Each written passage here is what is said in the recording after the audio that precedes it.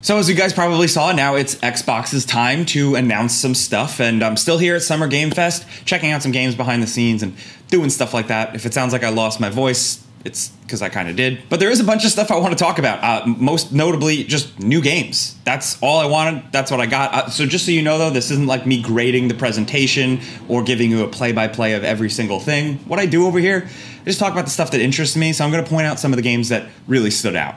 With the first one being In Exile's Clockwork Revolution. This is very much my shit. Can I say shit yet in the video? Is this going to get demonetized? In Exile, as you guys know, traditionally make more hardcore PC games. They're the Wasteland guys, and this is very much like a first-person RPG. I did check, it does have an RPG angle to it, and I think a lot of that is going to come into this choice decision-making stuff. The trailer kind of implied that your choices are going to shape like the way the future, like, again, that's really ambitious. There are so many games that have said things like that, but I think either way, I just really like the aesthetic of this game. Like, this is immediately a world I want to be up in. It kind of reminds me of BioShock Infinite, but like what I was kind of wanting from BioShock Infinite to go harder into like the weird, quirky, Industrial Revolution, steampunk type thing. There's a lot of that here, from the weapons to the enemies, and then of course the possibly changing environments. I really did not expect In Exile to do a first-person shooter like this at all, but I'm glad they are after seeing this. Because it again goes back to what I said in another video about Lies of P. Like, it might not necessarily be like my type of game, or I might be bad at it, but sometimes like a game's setting and atmosphere makes me want to dig it more. And this is the same type of thing, where like I'm in it, like the RPG stuff is going to be cool, but I'm in it to see what the hell this whole weird place they created is. I'm not even a big like steampunk guy or anything like that, but like big experiences that are framed in this steampunk style come around not so often, so I want to see it. And speaking of wanting to see things, I wanted to see more Hellblade. It's like one of my most anticipated since it was announced, because I love the original so much. The thing that they showed here was kind of weird. It was just like a questionable scene to show, because to be honest, like it wasn't that exciting. It was just kind of like a weird, trippy cutscene. Didn't really give us a sense of the game or the gameplay, and that's interesting because like we've already gotten snippets of playable gameplay. This was just kind of Senua in like a weird descent into madness type of thing, which like you expect if you played the original game, but like again, it just didn't really show us anything other than that the graphics are good, and we already knew that. Also, I was hoping for a release date, and that's still not happening, but that's fine. Take your time. I want that game to be good. Then there was Avowed. Avowed, it actually surprised me in terms of how different it looks than what I was expecting. So when Avowed was first revealed, I guess it was when they were like really first starting work on it, and it was more of like a conceptual thing, because the original Avowed trailer came off very generic. It was using magic, using a sword, fighting skeletons in a castle. It was just like fantasy-ass fantasy, where here we got to see an actual good sense of what it is, and this kind of cool blend between sorcery and knights and magic and flintlock pistols and weird over-the-top creatures. A lot of that stuff kind of reminded me of like maybe stuff they learned from Outer Worlds. But even getting used to the new vibe, the cool setting, the whole presentation of it, it does seem kind of like what I want, or what we wanted or expected. Obsidian's take on a new kind of fantasy type of thing. As you know, they did New Vegas and stuff. Like, they've been around the Bethesda RPG thing, and Outer Worlds was kind of a spin on that, and this is going to be their own spin on that, where they go deeper into the stories, the interesting side quests, the branching narratives. Like, that's where Obsidian really excels. Again, they did it with Outer Worlds, but different genre this time. Then there was the cool like gameplay trailer thing for Cyberpunk DLC, the whole Phantom Liberty expansion, and I really just like seeing Keanu Reeves go on stage again and like talk to introduce it. It's just funny. I just like fade up from black to Keanu Reeves, who's like, "Hi." Hi. I don't know, it's just like when he says like one word things, it always makes me laugh. But he seemed like he was happy to be there, and then he like scurried away at the end of it, like, what? Check it out.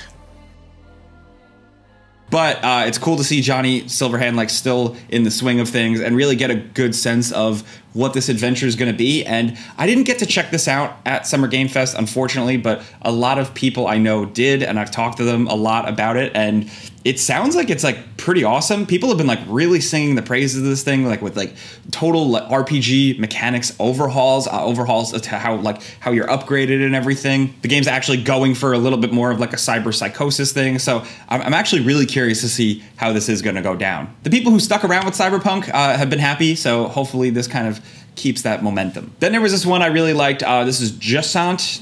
I don't know how to say it, but this is from Don't Nod, and it's the climbing game. It's like that weird indie climbing game, but it seems like something I'm absolutely into. It's more of like a exploration traversal type thing. I like games where they actually think about the climbing mechanic. It's not just like press up to go. It seems like there's going to be a little bit more going on here mechanically, and thankfully like that's actually coming out this fall, so I'm looking forward to probably jumping into that in between a million other games releasing. But to me, the appeal was really that it just kind of reminded me of Eco, you know, like the old classic game, the game that they did before Shadow of Colossus. It kind of just looked like climbing Eco, and that's a good pitch for me. Oh man, and then one thing that was like very cool but also a bummer was South of Midnight, because they did the thing where they don't show us what the game is or show actual gameplay. Like we just got this cool scene of this like spooky haunted guitar ghost playing the guitar and then a character walking up to him. The character was actually playing the guitar accurately, like his fingers were hitting the right strings, and I like to see that. But there's not really too much to go on yet. This is Compulsion Games, the people who did We Happy Few, a game that I did not like, but I liked the world. I like the things they were trying with it, so I'd like to see what else they could build. So that's why I was excited about this, and I don't know yet. I like that the art style, and it's almost like the frame rate of it gives off kind of like an animated Spider-Verse type vibe, you know? You might not see it at first, but just like you look at the way the characters animate, you look at the way the textures are, that type of thing. Also, the main character, like nothing to go on yet. Like she walked up and it was like, oh, okay, main character video game girl. But then once she spoke, I thought the voice acting was pretty good. So I'm really interested to see where that goes. And then there's Star Wars Outlaws, which of course, like as a Star Wars boy, like of course I'm happy. The more Star Wars games, the better, in my opinion. But as of the time of making this, I haven't seen the gameplay yet from the Ubisoft thing, but it's an open world Star Wars game from Massive, the people behind The Division, and I think the people who are also behind, or like another team also doing the Avatar Frontiers of Pandora game. And so what I like about The Division and I like about them is that they build really cool worlds. So I'm excited to see like what kind of Star Wars world they really build out. This does seem, despite them calling it like the big open world Star Wars game, it's still story based and you're playing as this character. And I know some people definitely wanted to make their own character and go on a Star Wars adventure, like right after Jedi Survivor, like another one like that. I could have used a refresher and made my own smuggler, but I like Star Wars, so I just want to see where this goes. Oh, dude, and then the new Cities game and the fact that it's coming out, like they have a release date for, I was so happy. They showed so much of it, and it was so funny, like being in the room. Like a presentation for a city builder is not that exciting. Like, you know, you're in a room, a crowd full of people, like a stadium, and like it's just videos of people dragging and dropping pipes and managing taxes and energy rates. But like I was like, yeah.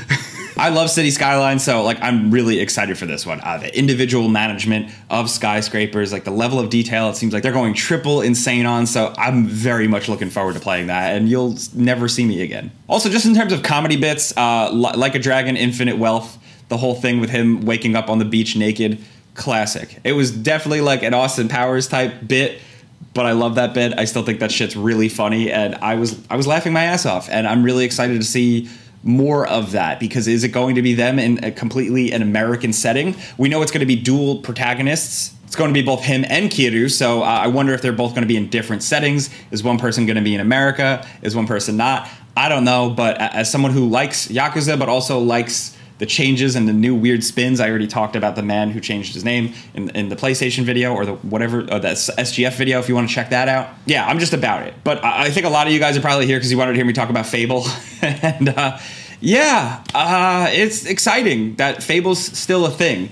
The only problem is that like I still just don't really know what the game is. People are like, well, it's Fable. They showed that it's Fable. It's still funny. It's fantasy. Yeah, but it's just like marketing. It was just like an exciting comedy trailer. I was hoping to see more. Unfortunately, like these types of trailers don't really do too much for me, especially when it's a game like I already know I want. Like I don't need like a little setup and a lead up. Like I'm good. Just show me what it really is. Like, how similar is it going to be to the old ones? Is it doing something completely different? It seemed like little spots in this trailer were actually gameplay, I think, but those were in super short cuts. And again, that doesn't really tell me too much about the game. Is this more of like a cinematic adventure than like an open RPG type of thing? They are calling it an RPG still, but like I just want to know what level that's at. Still, in the thing when the chicken was kicked, that was like my Spider-Man coming through a portal moment. I was like, yeah, chicken chaser. So I'm really glad the humor is there. From that sense, I thought all that stuff was really, really good. But I don't have too much to talk about because there isn't anything. And then last but not least, Starfield, of course. I was skeptical of Starfield. I was like, yeah, cool. Like, I want to play Skyrim in space, but like, what's the thing? What's the hook? And now after seeing like 45 minutes of it, even like 15 minutes in, I was like, all right, I'm good. Like, all right, I get it now. Thank you. I'll buy it. But they showed a lot, and I haven't seen like that level of just showing everything in a while from like a big game developer publisher, and it was nice to see. It's nice to know exactly what you're getting into, and it seems to me, for me, the main appeal and why I'm excited now is just to jump in and do stuff and like kind of feel like some of their other games where you never really end up finishing the story, or it takes a long time because you get so caught up doing the other stuff. I'm so looking forward to building my ship. I said that when they last showed gameplay, but now even more, managing the crew, going around. I definitely kind of want to try and make like the most evil kind of Star Warsy guy I can. I'm going to force this game to be Star Wars because that's how I want to role play. But the combat looks a little bit more solid. I liked all the character stuff, how that's going to work out, and the little quirks that character traits and pasts can bring. Also, I'm a sucker for a watch, and I like that they like announced a watch.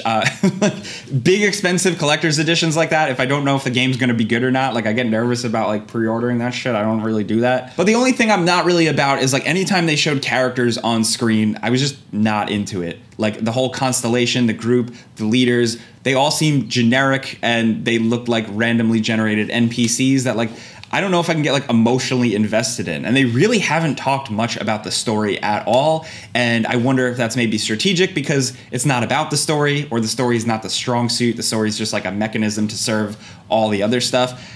That's my only thing that I'm still not really into, but everything else, like I said, from the combat to the way just like exploration works, the space travel, the space combat actually I thought looked pretty decent, if simple, like still satisfying. The only thing is 30 frames per second on console, which, yeah. Otherwise though, like I'm still looking forward to this way more than I was now that I've seen it all. It's weird that this game just needed to do that for me, but either way, my original point still stands where like I'm the most interested in this one because they're doing something different. They've worked on Fallout and Elder Scrolls forever, and the fact that they wanted to make something different and they finally are, like I want to see what a weird new Bethesda game is. It's funny, after seeing so much gameplay of it, it does seem still so much similar to their other jams, but as someone who still plays their games and still enjoys them, like I know some people fell off, like I will be playing this one. Obviously I'm going to be playing this one because I have to make a before you buy video on Game Ranks. I'll probably talk about it here if I like it, but that's what I'm doing here. I'm talking about stuff I like. You like how I wrapped that up? That was pretty smooth. Yeah, that's the Xbox stuff. I got a lot more stuff to talk about in terms of, like I said, stuff I have played, but those are the things from the Xbox event that stood out to me. I know there's a lot more. They announced a lot of games, and I'm just glad that games are coming.